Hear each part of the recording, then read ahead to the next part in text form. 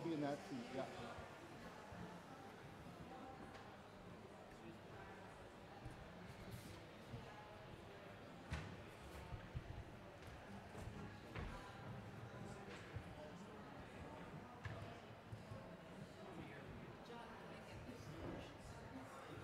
Sure. Take that too. Can you take that as well?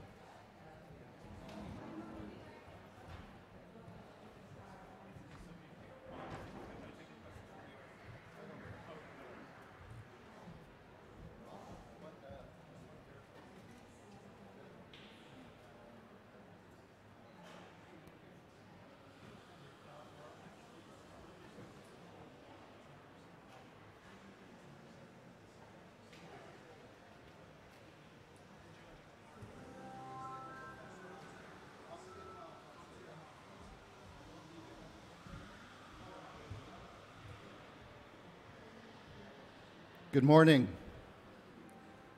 Good morning, everyone, and thank you so much for getting up at this for this early session today at the IAEA booth. Isn't this an incredible booth, everyone? For our session today, which is working together to deliver a clean energy mix. Now, before we get started, I'd like to extend my thanks and my appreciation to the World Nuclear Association for helping to bring this together. Special thanks to Sama Bilbao y Leon, who has been such a leader in terms of helping to ensure great collaboration between the various national associations that represent nuclear, an industry which is going through so much momentum and innovation right now in terms of trying to deliver to its full potential as we move towards this clean energy mix. I also would like to draw your attention to this incredible booth. You know, Atoms for Climate, this is the very first time in COP's now long history that nuclear has had a platform and a gathering place to be able to join in the important discussions around energy transition.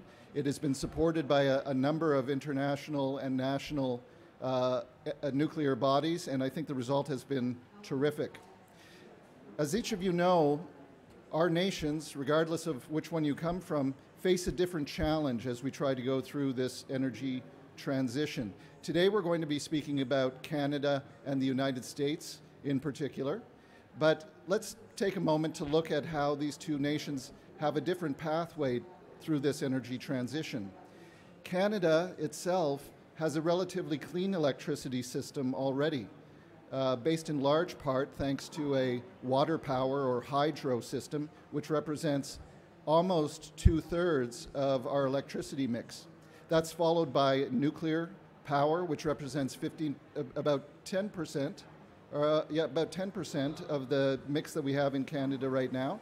And it is based in a couple of major provinces in terms of the nuclear presence, New Brunswick, but also Ontario, which is sort of the center of gravity for nuclear and the basis on which we're doing some incredible innovation and collaborations with other technologies.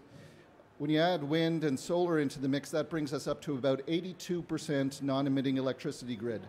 So clearly, as Canada strives to decarbonize its economy, our biggest challenge is not the low-hanging fruit of decarbonizing our electricity system, right? We do have to fix that remaining 18%, and then in Canada and the United States, we'll have to double or perhaps triple the amount of clean electricity that we have overall as we head towards 2050. But the low-hanging fruit, what we need to do right now in Canada, has a lot less to do with cleaning up the electricity system, a lot more to do with how much clean electricity can we bring onto the grid to be able to produce hydrogen, to be able to work with heavy industry to decarbonize fossil fuels. In the United States, and we're going to hear later from an expert on this, Ralph Izzo, it's a bit of a different situation, right? I think they've got more of a 60-40 split in terms of the electricity system over there. So some good nuclear, some hydro, and when you add in wind and solar, about about 40% of the electricity grid is non-emitting, but 60% in the United States of the electricity grid of the current generating suite is going to have to be decarbonized, and with some heavy and intense targets, right, by 2035, before the United States gets to the challenge of doubling or tripling their electricity mix. So interesting dynamics. We have a little bit of a team up going here. We've got 3 Canadians on stage who are going to be trying to take on Ralph Izzo as we talk about the dynamics in Canada and the United States around this energy transition. So without further ado, let me call up our panelists one by one, if I may. I will start I'll start at the far end with Pat Dalzell, who is the head of corporate affairs for Bruce Power. Bruce Power, for those of you who are not familiar with Bruce Power, runs the largest, if not one of the largest, nuclear power plants in the world, over 6 gigawatts. Currently, Bruce Power, along with Ontario Power Generation, are going through a refurbishment, major component replacement that's planned for these units. Together, OPG and Bruce Power proceeding now on time and on budget, which has been a very, very important facet for the Canadian industry. Pat is also on the board of the Canadian Nuclear Association, so I'll have to be careful about how hard I push him on various questions. A lot of softball questions here for Pat, but is also responsible for achieving some very remarkable things as the person who, among his responsibilities, manages community relations, stakeholder relations, government relations. And as anyone in Ontario, anyone in Canada in the nuclear industry can tell you, Bruce Power has achieved some remarkable things in terms of the buy-in from the nuclear communities around there and the overall support for nuclear, which is incredibly high. So thanks, Pat. Next, I'm going to invite Ralph Izzo to join the stage. Ralph is the executive chair of the board of the Public Service Enterprise Group. This is his latest responsibility, but previous to this, he was also the CEO as well as chair of that group. He is a recognized leader in the energy industry and in particular in energy policy in the United States. I'm delighted that you could join us today, Ralph. It's good to see you again. Thank you for being here. I did note when I was going through your bio that early in your career you were a research scientist at the Princeton Laboratories, and you pursued fusion for some time. So it must be interesting for you to see fusion actually coming online here. Next, it is my great pleasure to introduce and ask onto stage the Honorable David Piccini, Minister, if you would like to join us. Minister Piccini is the Minister of Environment, Conservation and Parks in Ontario, Canada. And as I mentioned, Ontario is the center of gravity for all things nuclear in Canada. We are certainly expanding across the country right now thanks to the incredible ecosystem that Ontario has helped create in all sorts of different areas, including small modular reactors. And Minister, if I may, I just would like to call out your leadership in terms of not only your portfolio, but this very important bipartisan support that you and Minister Todd Smith and Premier Ford have been able to develop with the federal government as we go through this energy transition. That bipartisan work is really just the kind of approach that we need as a world right now, and we very much appreciate you being able to join us today. Lastly, but certainly not least, my friend Francis Bradley, who is the CEO of Electricity Canada. Some of you would have known Electricity Canada as the Canadian Electricity Association in a previous life. You know, Electricity Canada oversees the entire electricity ecosystem in Canada from a private sector point of view, right? And representing public utilities, but the entire electricity system as through their membership and through their work as the voice for the electricity system. Francis, a long time with the Electricity Association, but also now with your roles as really leading or participating in, I would say, most of the major bodies that are looking over the transformation of the electricity system, which has been important. But very notably, thank you for your work in terms of taking an all-technology approach, which is promoting the need for all technologies as we go towards this clean energy future. That's been a real symbol of success for Canada. So thank you for that. I'm going to have a seat now, and we'll get the session formally underway.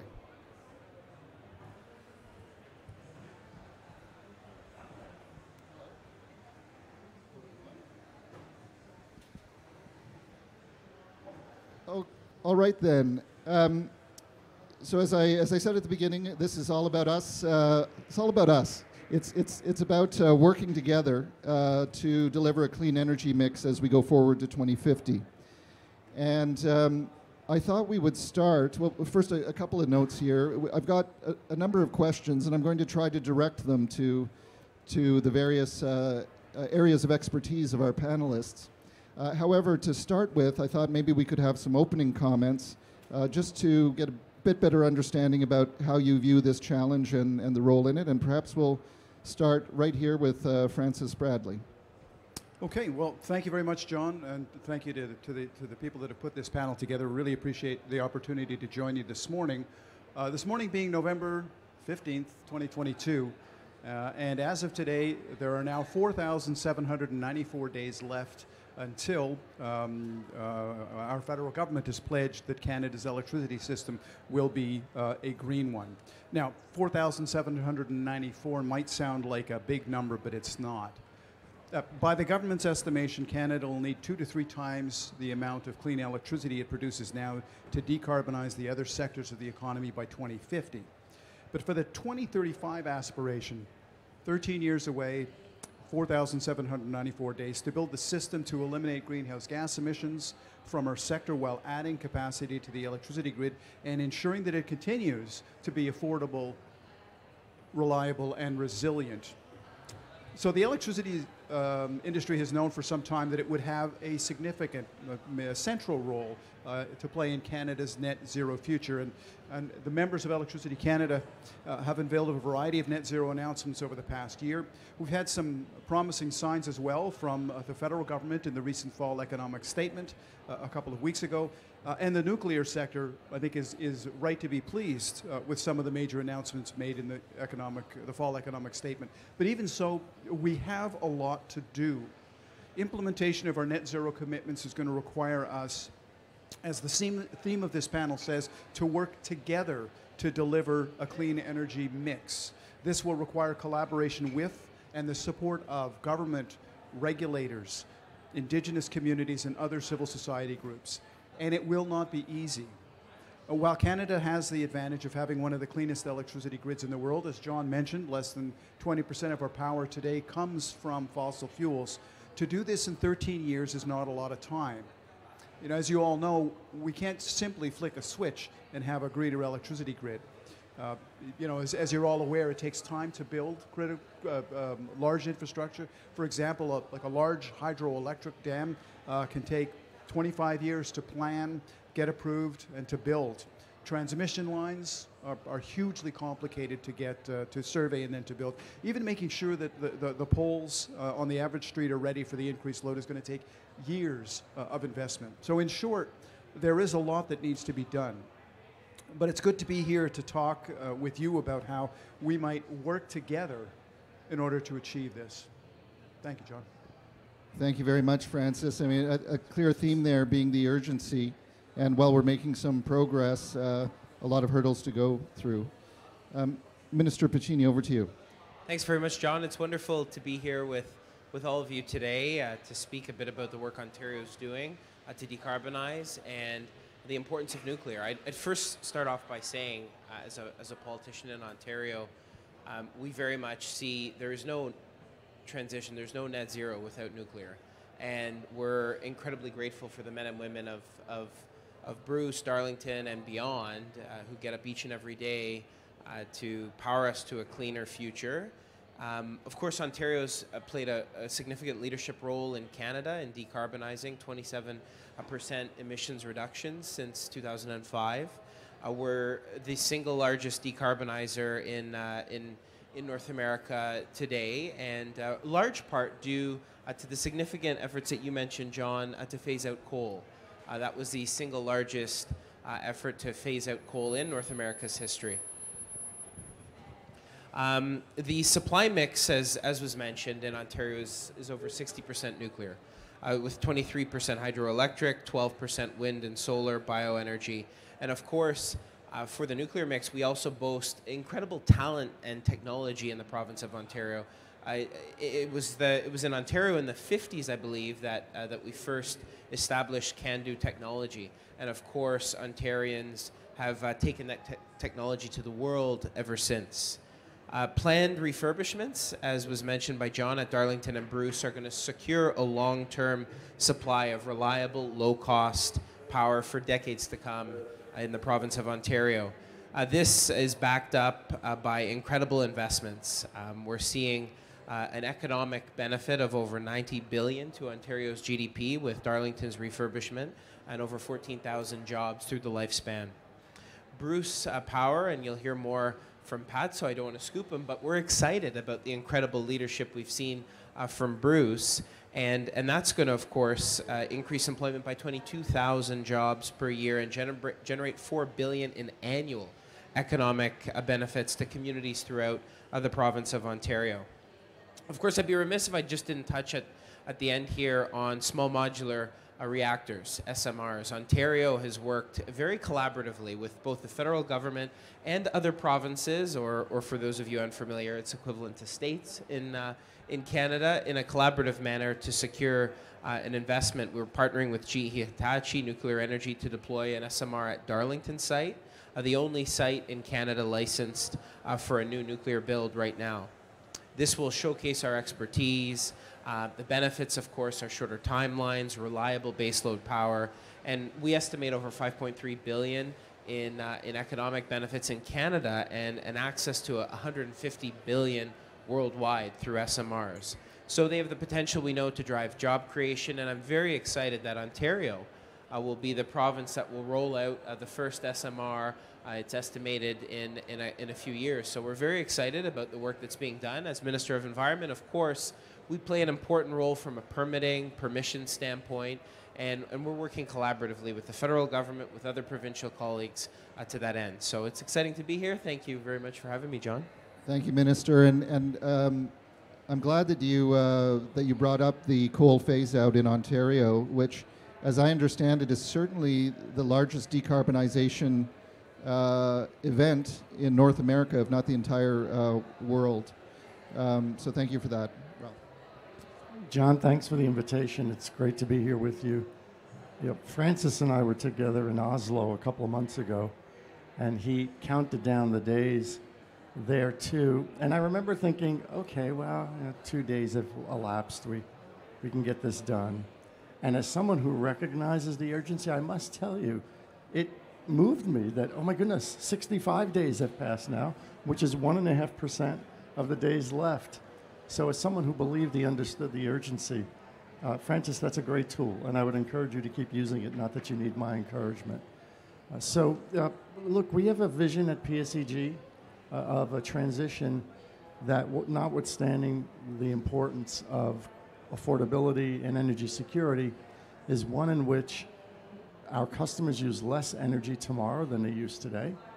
I think if I took a poll of everyone here and asked how many folks woke up this morning saying, I'm looking forward to using a kilowatt hour or a BTU, not too many people would say, yes, that was exactly what I thought when I woke up this morning. Secondly, that the energy we use is cleaner than ever before. In my lifetime, that meant fine particulate matter, SO2, NOx, mercury. Thank goodness we've moved beyond that and now recognize the issues associated with greenhouse gases, something as benign, we thought when we were younger, as CO2.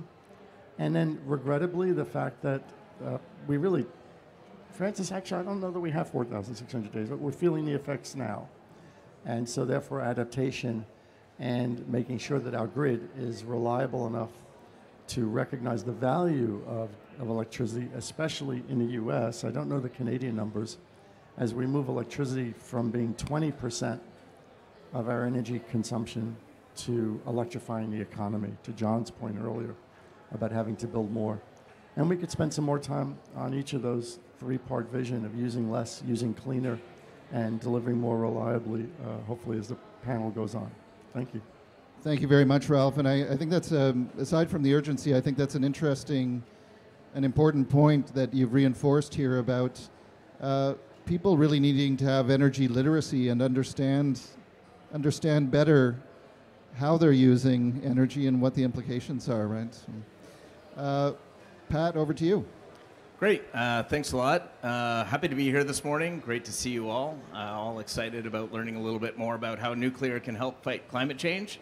As has been mentioned, and I think Minister Piccini covered all my talking points already, but I'll try and add to that if I can. We are the world's largest operating nuclear facility, located on the shores of Lake Huron, where we produce about a third of Ontario's electricity. Of course, that's all emissions-free, and certainly a huge economic driver to that part of the province, as well as all of southwestern Ontario, really, when you look at the ripple effect of the investments made through the vast supply chain that's all based in Ontario. You know, it's a great story that we have to tell in nuclear. And, you know, as was mentioned, though, not everybody are, you know, nuclear energy policy wonks, right? Not everybody understands, you know, when they flip on their switch, ooh, I wonder, you know, how many kilowatt hours are, you know, fossil fuel versus nuclear. But to me, there's a really, you know, obvious sign that you can point to describe the impact that nuclear can have on fighting climate change. And it is that coal phase-out that Minister Piccini referred to. It is the single largest GHG emissions reduction initiative in the world, I think, when we phased out coal. And, you know, that's great to say, but in my mind, when you really want to try to wrap your head around what that means, I look back at when I first moved to Toronto in the early 2000s, and I remember on any hot summer day, you'd look up at the sky and there was this orange haze in the sky. There was no blue sky. You didn't see it. It was smog. And in 2005, we had 55 smog days in Toronto. It was significant. The decision to phase out coal was a result of you know, the impact that coal was having on our climate, our environment, on the sky. We phased out coal over a 10-year period. By 2014, we burned our last piece of coal in Ontario. And since that day, there's not been one smog day in Ontario. You look up at the sky on a hot summer day, it is a blue sky. And that's the difference that fighting climate change can make. 70% of the incremental energy needed to phase out coal in Ontario was provided by Bruce Power as we brought Bruce A back online. We refurbished 2 units, and we're in the process right now of refurbishing the remaining 6. The reason that's important is that it will provide the incremental energy needed to stay off of coal for the next 40 years, out to the mid-2060s and beyond. It's a huge accomplishment for the province, and as jurisdictions around the world are looking at how they can phase off coal within their systems, I think Ontario has provided a great case for how it can be done effectively, cost-effectively, to the benefit of ratepayers, and at the same time driving the economy. The key message here is it can be done. It can be done in a fairly short timeline, but you have to take action. It's not about policy papers. It's not about talking the rhetoric. It's about taking action, making it happen. So, thanks. Thanks very much, Pat. So we're going to move into sort of a question round now, and I'm as I said, I'm going to start directing some questions. But if probably 2 per question, but if any of the panelists want to add on, let's accommodate that if we could. Pat, I just, you know, the Bruce Power nuclear plant tours are famous in Canada. You go out wondering what nuclear is in, and you come out being a champion, right? But I want to relate to you that the experience I had at Bruce Power at the very end. You've done this tour. You're standing on this platform looking over the steam generators. I remember, Pat, the CNO took his mobile phone, looked up how much electricity was being produced and used in Ontario at the time. You're right, a third. At the time, it was more because there were energy sources that weren't really producing. You can imagine one plant providing our most populous province with all of that power was incredible. I'm going to move to you, Ralph, for the first question, and then to Francis with the same question, because I want the U.S.-Canada comparison here. But this low carbon energy transition that we're discussing, it's going to look different in the U.S. than it does in Canada. What would you say is unique about the U.S. that is either going to make it easier or more challenging to go through this energy transition? So the similarities between the U.S. and Canada, and I'm sure someone will be able to find a way to dispel the accuracy of what I'm about to say, is we are two of the world's most inefficient users of energy. If you take total energy used and divide it by a reasonable number in the bottom, per capita, per dollar of GDP, what I said, I believe, is accurate. If you divide it by something else, I don't know, then maybe that won't be true. So that means that we both have a lot of opportunity, candidly, on the demand side and on greater energy efficiency, which goes to sort of the first part of the PSEG vision. That's where we are similar. Another place where we are similar, and this is only recently, is that most of the CO2 does not come from electricity generation in the US and Canada, albeit Canada is a much cleaner system, as you pointed out. The US, 40% carbon-free, half of that carbon-free energy is nuclear, so our reliance on nuclear is qualitatively similar to Canada, but not quantitatively similar to Canada. The other 20% comes from hydro and solar and wind, as you mentioned, split about evenly. Although 2/3 of electric generation that was new to the grid last year in the US was solar and wind. Our number one source of CO2 emissions now is transportation. I suspect that's true of Canada too. So there's a fair amount of similarity. I am truly envious of a major difference that was pointed out by all of my colleagues here on the panel, which is Canada's effectiveness and progress on new nuclear and refurbishing old nuclear. And we've had some challenges in the US that we just have to overcome. We've had 2 plants file for a second life extension, and they were granted that life extension, and then we had, oops, never mind, we didn't mean to do that, and it was pulled back. That's not a joking matter, and I shouldn't make light of it. So they are back in the regulatory process to try to get reissued their second life extension. The minister talked about SMR that's going to be operational in a few years. We only have one SMR technology that has design license approval at this point. We have some great technologies that are soon to come. Full disclosure, I'm on the board of TerraPower, so obviously I'm a huge fan of that technology. So I do think the US has a lot of catch up to do on nuclear technology, but given our need to go from 18%, I may have used 20% before, but to be more accurate, 18% electricity being part of our total economy, and to triple or quadruple that, depending upon whether or not we succeed at developing CCUS and not need to electrify certain parts of the economy, nuclear has to be a vital role in that. We cannot rely on 40% capacity factors from wind, 20% capacity factor from solar, and ignore the 90+% capacity factor from nuclear. So when I hear the things that Bruce has done, when I hear the things that the province of Ontario has done, there are big differences in our regulatory enthusiasm for nuclear, and I'm repeating myself, but I'm jealous of that. Please keep the microphone for just a moment, if you would, Ralph, before passing it to Francis. Firstly, thank you for giving a shout out to the Canadian nuclear industry and some of the work we're doing with small modular reactors. And I think to your opening comment, the role that small modular reactors with high temperature heat might be able to play in decarbonizing some hard to abate areas, right? And we're proud of that. I can also tell you that as Canadians, we're quite self-conscious about keeping up with the United States and try to ensure that we remain on the US radar so that we can continue to have the coordination and collaboration. Would you mind commenting? So that's a way of saying that we strive to be in lockstep or even a little bit leading so that we can continue that. But the IRA, the Inflation Reduction Act, could be a game changer in terms of how the U.S. approaches nuclear. Would you just comment on that?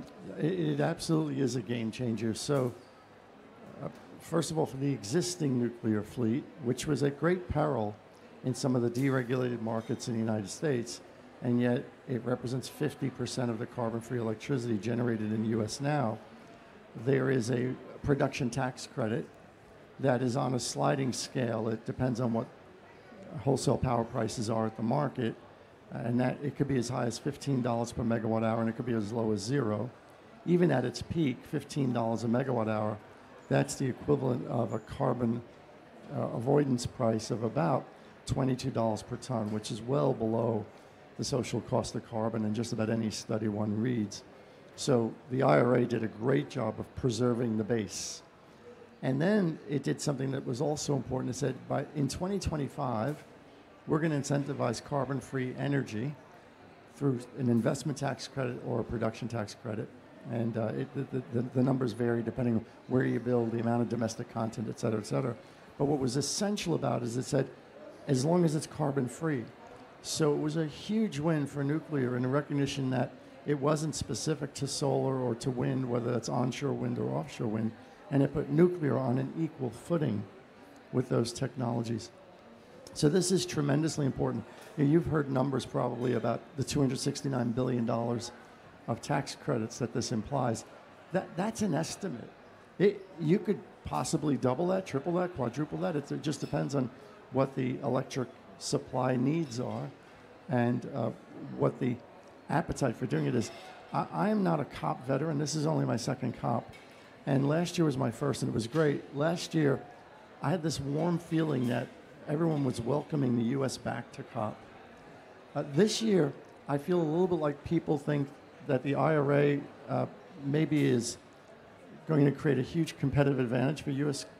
companies, and maybe some people are regretting that they poked the bear a little bit too much.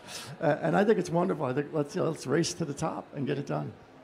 Ralph, thank you so much for that. And talking about poking the bear, so our Canada is responding, right? We've just come out with an economic statement that is striving to put Canada on an equal footing with the IRA. They've extended investment tax credits to small modular reactors and opened the door for large. We're going to make sure it's extended to large so that we do keep up that parity. Now, Francis, over to you with the same question. How are things going to look, because they look different in each country?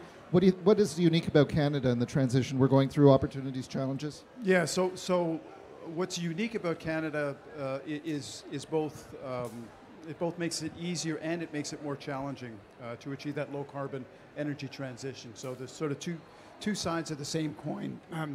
As we said earlier, 82% of Canada's electricity grid is non-emitting. So, I mean, that's the upside.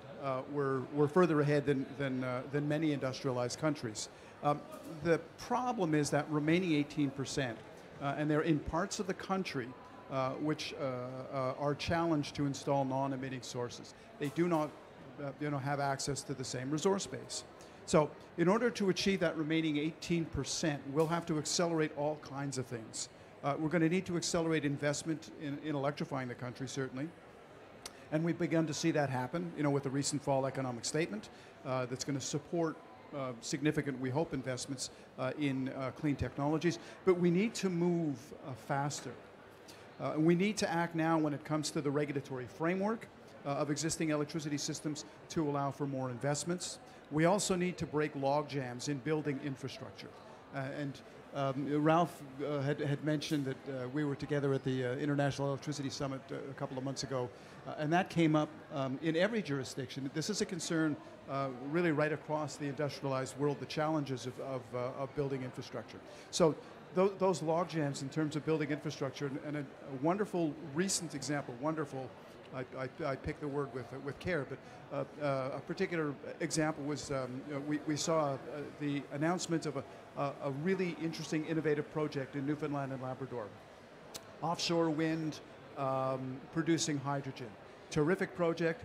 It can be built in 18 to 24 months. The problem is it's going to take 8 to 10 years in order to get it permitted. So that's 13 years. And if you remember what I said earlier, John, and I'm sure you now remember the exact number, 4,794 days. That kind of puts us right up against the back of that. And, adding to that is just overall, the World Bank recently ranked Canada 64th in the world in terms of the ease and speed of obtaining construction permits. So it really is right across all levels. So it's a big challenge for us. So even though we may be further ahead at 82%, that last 18% is going to be a very significant challenge. Thank you very much, Francis. And what a perfect segue for Minister Piccini, who I'm going to turn to next with a question. But Francis, I just want to assure you that Minister Piccini said that he's going to take care of the approval streamlining across the country. No problem. Will be done tomorrow. So you can. If only there was just one level of government to deal with. Yeah. Minister, you know, Ontario is a leader in various technologies that you've already mentioned, a big focus for your government in certain places, whether it's EVs, critical minerals, nuclear, etc. But these industries are all focused on their own technologies, right? It's almost a tribalism. But as we know, you know, this transition is going to take collaboration and multiple technologies working together. So what do you see as the main opportunities in Ontario for further collaboration between these industries and technologies? Well, I think that's a great question. I just want to briefly touch on permitting because that's a big issue. And I often get wide eyes and surprises when the Minister of Environment rolls into Northern Ontario and you get the presentations on decarbonizing, on tree planting reclamation work, which is vital and critically important. But then I say, I'm here to talk permitting, and we want to reduce our timelines. And let's talk about the 50-year-old environmental assessment process in the province of Ontario that hasn't been touched. I mean, I'm not 50 years old. This thing predates me as minister. And so they're shocked. I mean, I usually get a tepid response, and then once we ease into a conversation, John, they open up and we get good ideas. And that stems to your collaboration piece. We're doing that in the North. I mean, we're dealing with a national discussion on reconciliation with Indigenous communities in Canada, and Ontario takes that very seriously. And a few of the changes we've done, I think, to a recent waste and water announcement that we announced, we led with an environmental report, utilizing existing infrastructure, bypassed the need for environmental assessment, but led with duty to consult, engaging communities, funding it off the top. That sent a signal that we're here to collaborate, that we value Indigenous input, and it's been met with a lot of optimism, and so we're seized with that permitting process discussion. We're going to do it through collaborating with industry. We have industry-focused working groups. We are engaging Indigenous communities. I also would say labor has an important role to play at the table in this, and a bit of a shout out to Bruce here. We were meeting with labor leaders from across Canada the other day, and they said, again, back to collaboration and a just transition, you must have labor there. When I go knocking on doors at an election time, I mean, I think I'm one of the few up here, if not the only one, that actually will take about 2 years prior to election to start knocking on every single door of constituents in my riding. When I look in the eyes of the hardworking men and women in the sector, they want to see that decarbonizing and that a future involves them. They are involved in it. They're leading it. They have a role. They don't just want to see job insecurity and what does that mean for me. So you have to do that. You have to engage labor. And I know Bruce is often cited as an example by labor leaders, by union leaders, as you want to know what a just transition looks like, you want to know what labor looks like, collaboration, speak to Bruce. So I think there's an acknowledgement that we have to be collaborative. I think, to be frank, you have a politician here, so I'll touch briefly on politics. The political spectrum, right and left, often you see the ambition and the platitudes of the left met with the pragmatism and action-oriented, mechanisms of those who sit right, center right. And I think in Canada, what's nice is that we haven't seen perhaps the polarization that we might have seen in other countries. That's not to say everything is kumbaya in Canada either. We have our differences, but we're working collaboratively. The federal government stood shoulder to shoulder with the provincial government in Ontario to announce a backstop and support, financial support for SMRs. And we're working together to achieve that. So I fundamentally believe that, net zero needs nuclear. It's a bipartisan issue and one that will require collaboration.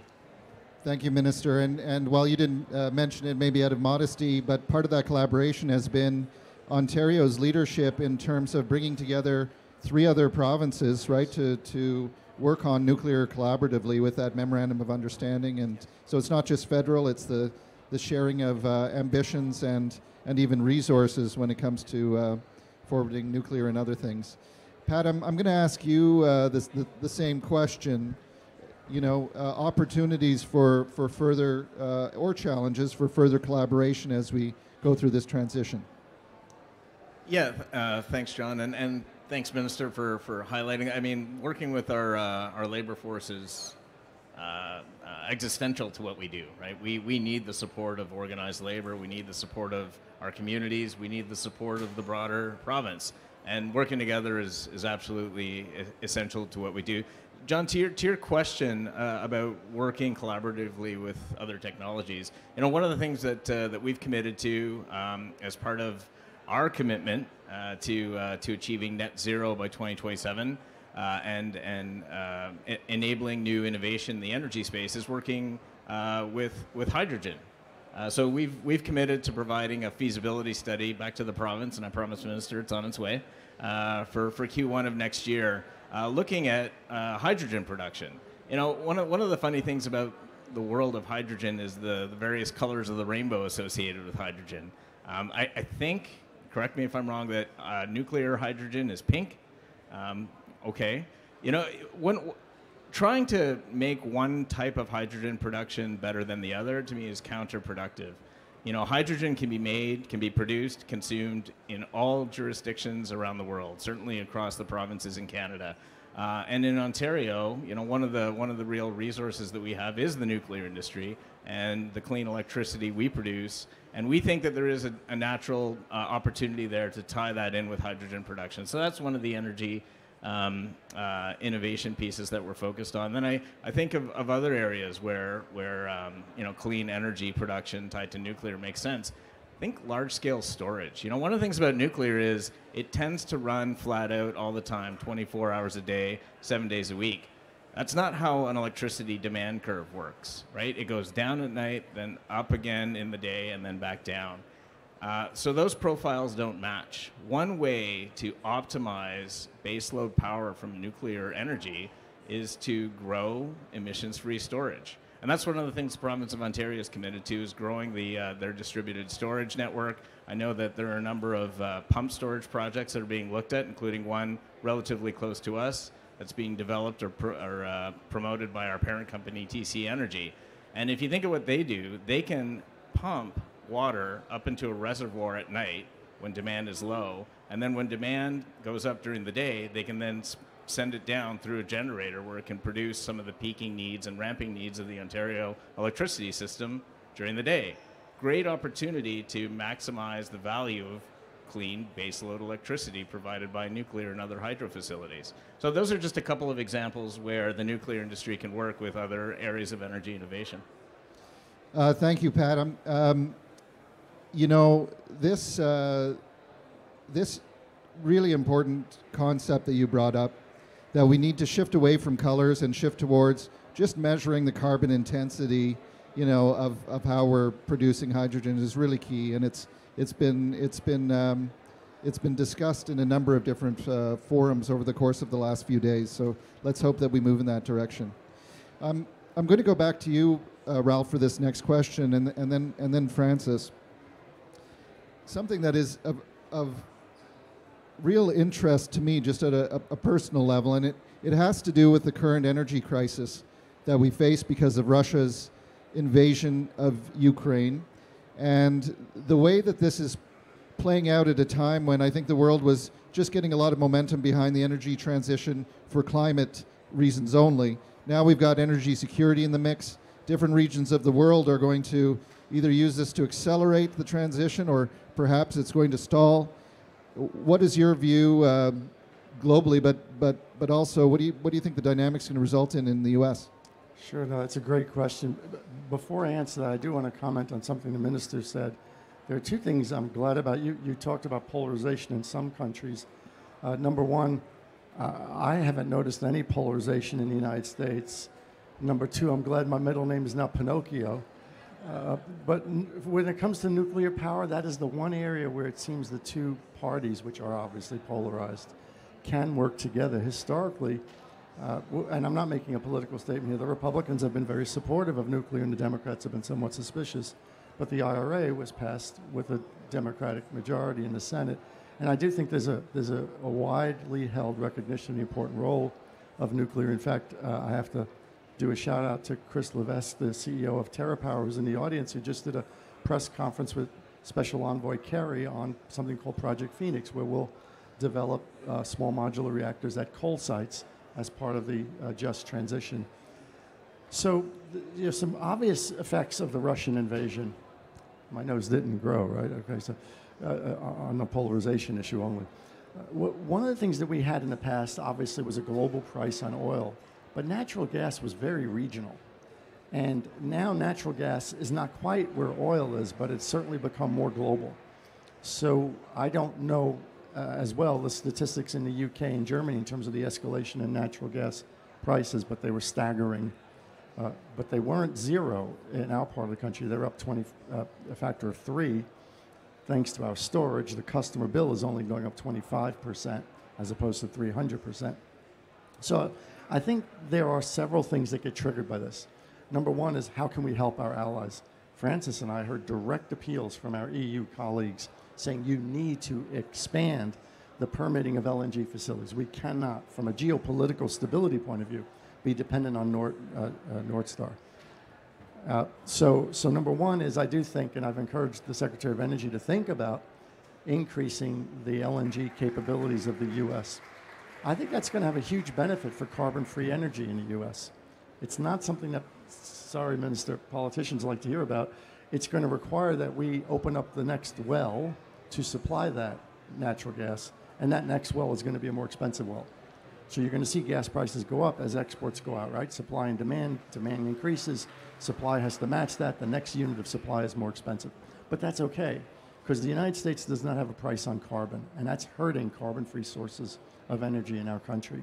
So that will put an implicit price on carbon into the market, and that will allow the United States to invest more heavily in small modular reactors, solar and wind.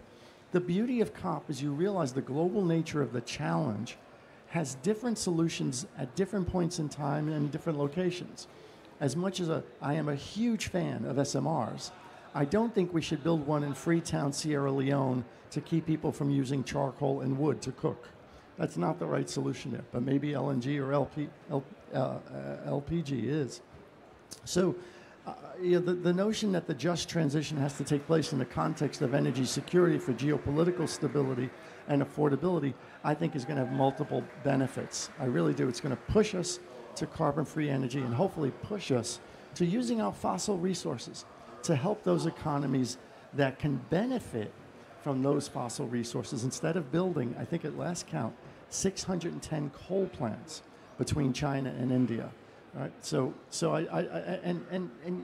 one final thought. I don't want to dominate the mic. My industry has done some wonderful things in reducing carbon, but we've been a bit fraudulent in our claims. We'd like to have the world believe it was because of all the renewable energy we built. That's not what happened. We replaced coal with natural gas. That's how we drove down carbon emissions. That's not a long-term solution, but that is a bridge solution that's important. Thank you for that. Very, very insightful. Francis, over to you. Same issue. Yeah. So, I was struck again because last time Ralph and I saw each other was at that International Electricity Summit. I was concerned, kind of on the flight over, that given the ongoing crisis as a result of the invasion of the Ukraine, was going to what we were going to see is people stepping back from their commitments to the transition. I was very, very encouraged that pretty much everybody we heard from and everybody we spoke to at that event in the electricity sector was talking about, no, this is a further inducement to double down and to speed up that transition. So that was certainly very much encouraging. But I'd like to turn the question around somewhat, John, because for the electricity sector to take advantage of this particular moment in time, need to go back to the issue that it may sound like I'm harping on it, but we do need to address the regulatory morass that is hindering us, so that we can take advantage of this this point in time. I talked about this is a multi-jurisdictional issue. It isn't just a single jurisdiction. We've got a division between different levels of government for resource management between the federal government, 10 provinces, 3 territories, and then there's some other levels of government as well. Each province has taken its own approach to electricity policy. Each province has its own economic regulatory system, its own ownership, its own industry structure. The result is that the federal and provincial territories on energy are often not aligned, certainly not across 13 provinces and territories and the federal government. So electricity regulation in Canada was modeled after railroads. It was determined in an age when climate change wasn't even in our vocabulary. It was designed to protect the consumer as well it should, but right now innovation and net zero are not even considered in the decision-making processes with many utility regulators whose focus is solely on cost. But that's because the regulatory compact within which they operate is determined by regulation. It needs to be updated. At the federal level, the electricity industry is affected by over 90 different regulations that are either in force or pending. These stretch across 31 different statutes, covering issues as diverse as greenhouse gas emissions, species at risk, migratory birds, navigation protection, and more. The Impact Assessment Act and the Fisheries Act that were both amended in 2019 in Canada added to this growing level of regulation in Canada, which is seriously impeding our progress. We need to be thinking about how we can move through these jurisdictional issues and do it better. And then long term, creative thinking is going to be necessary to solve our most pressing problems that are outside of the regulatory construct, that are making it difficult for utilities to invest in innovative solutions. And I think that's the challenge, but it's also the opportunity that's facing us now.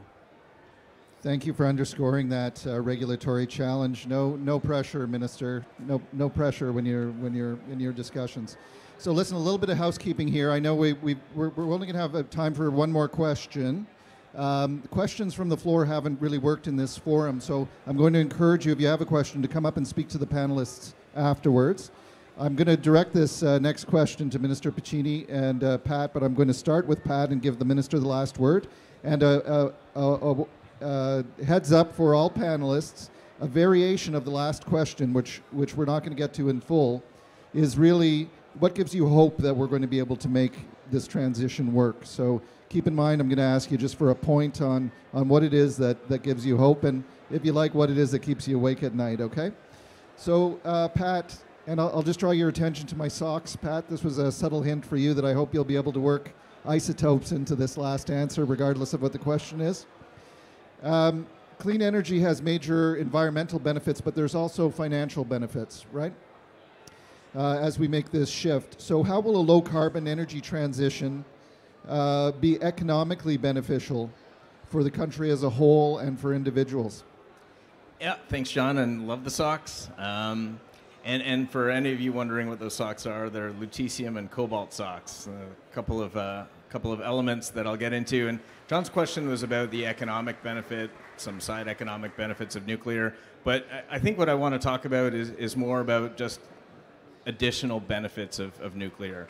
And one thing that has touched all of our lives, every single one of us, and anybody around the world can relate to this, is cancer. Right? Nobody can avoid it. It's inevitable. It will touch all of us. It has touched all of us. And the reason I want to talk about cancer is because of what we're doing right now with our power reactors.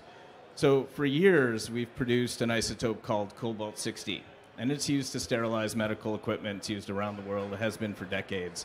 A number of years ago, the research reactor at Chalk River in Ontario closed, and the supply of something called high specific activity cobalt-60 was going to disappear. And this is used in a treatment called the gamma knife. And if you can picture a helmet sort of thing with 200 beams of gamma radiation, the individual beams don't do anything to surrounding tissue, but where they meet at a focal point, they act as this non-invasive knife that can essentially cut out a tumor without having to cut into a person's head. That isotope was at risk of disappearing with the closure of this research reactor. So we worked with our partners at Nordion to change our cobalt-60 process so that we could produce this cancer-fighting gamma knife cobalt-60 called high specific activity cobalt-60.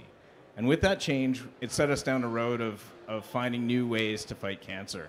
And just a couple of weeks ago, we announced for the first time ever the commercial production of lutetium-177. That's a complicated way of saying a really revolutionary, game-changer way of fighting prostate cancer. Medical isotopes are being used in all kinds of innovative treatments around the world right now, and the only challenge to these treatments is supply. As we equip and retrofit our CANDU power reactors in Ontario to produce medical isotopes, we're changing the game. We're creating an unmatched capacity, reliability, and redundancy in these huge reactors and providing a treatment that's never been available in this way before, and we're shipping it globally. So something that benefits all of us everywhere around the world, and something we're extremely proud of at Bruce Power. Thank you very much, Pat. So, Minister, you're bringing us home on this last and same question about the sort of financial opportunity that there is here.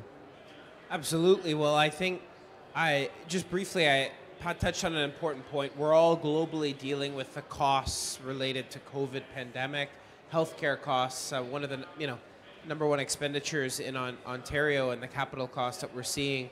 So the work that Pat and the team and everybody's doing is incredibly important to our healthcare sector. And why that matters to the economy, I mean, it's a big expenditure. I think we spoke about the incredible economic benefits SMRs, will bring up in excess of $5 billion in Canada. We know the 76,000 people who get up each and every day in the nuclear sector through employment.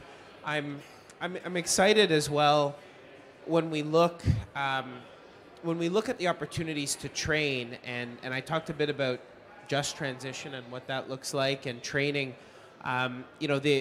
From a public policy standpoint, we've invested incredible amounts into the skilled trades, into transitioning.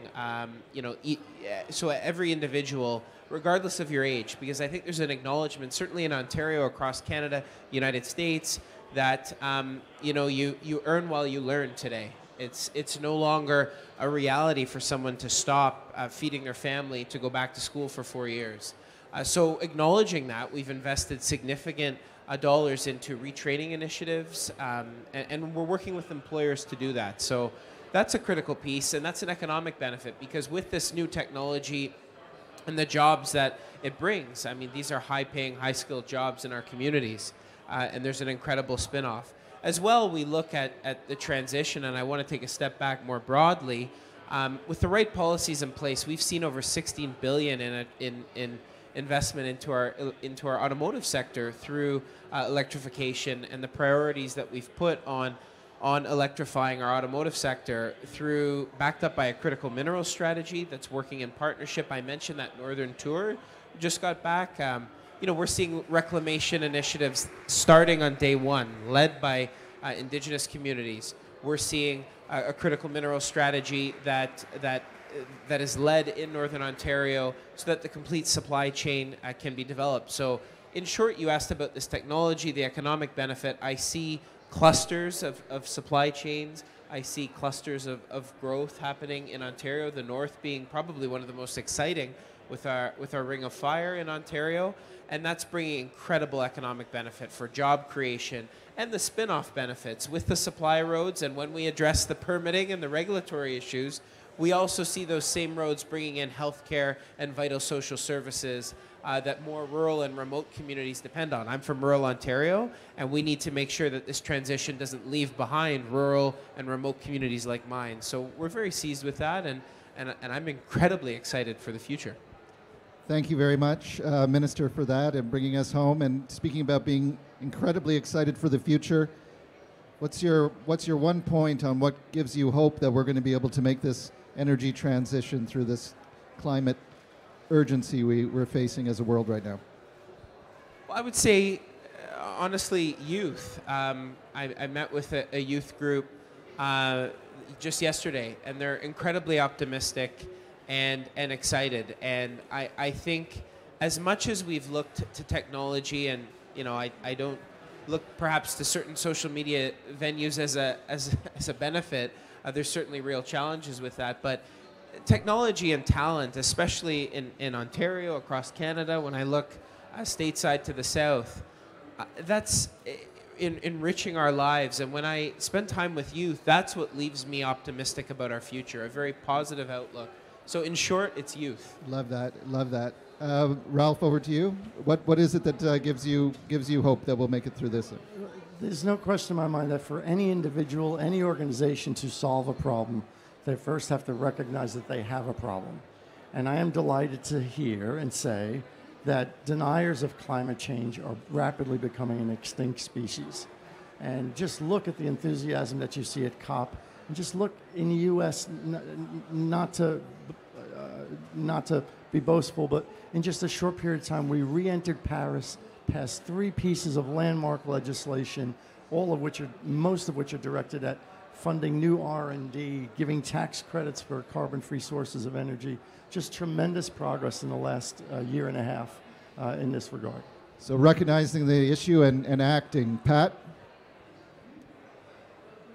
Yeah, so I was just thinking back a couple of weeks ago. My daughter was doing what she called a visual essay on climate change, fighting climate change, and what it means to her. And one of the slides actually showed the very thing I talked about earlier, the hazy sky from back in 2005 versus the blue sky in 2015. And I started going down my little speech about how nuclear played a big role, and she's like, okay, that's great, Dad, but we got to do a lot more.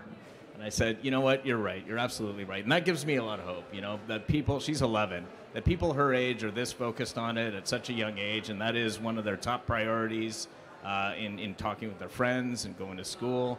That gives me a lot of hope. The other piece that I'd just touch on is what I described before, where we got to stop talking about the different types of colors of hydrogen. I noticed one thing, around here and around the policy discussions in Canada. We talk a lot about working together, and it's no longer wind against nuclear against solar. Everybody's coming together because we're going to need every tool in the box to fight climate change, and I'm seeing a lot of that happening right now. Thanks, Pat. And Francis, last word to you. What makes you hopeful? Okay, so what gives me hope is the electricity advantage. And the electricity advantage is we have a system that's 80% carbon-free already.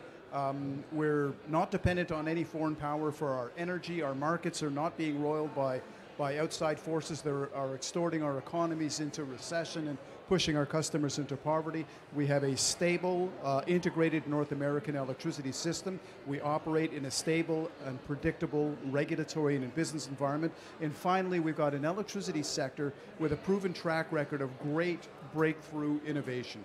Everything from long-distance transmission to nuclear technology, from carbon capture to creative customer solutions, our electricity advantage is undeniable. Go electricity. Okay, would everyone please join me in thanking our panelists today? As I said, if you do have a question, I'm sure the panelists will stick around to answer them. Thank you so much for joining us today.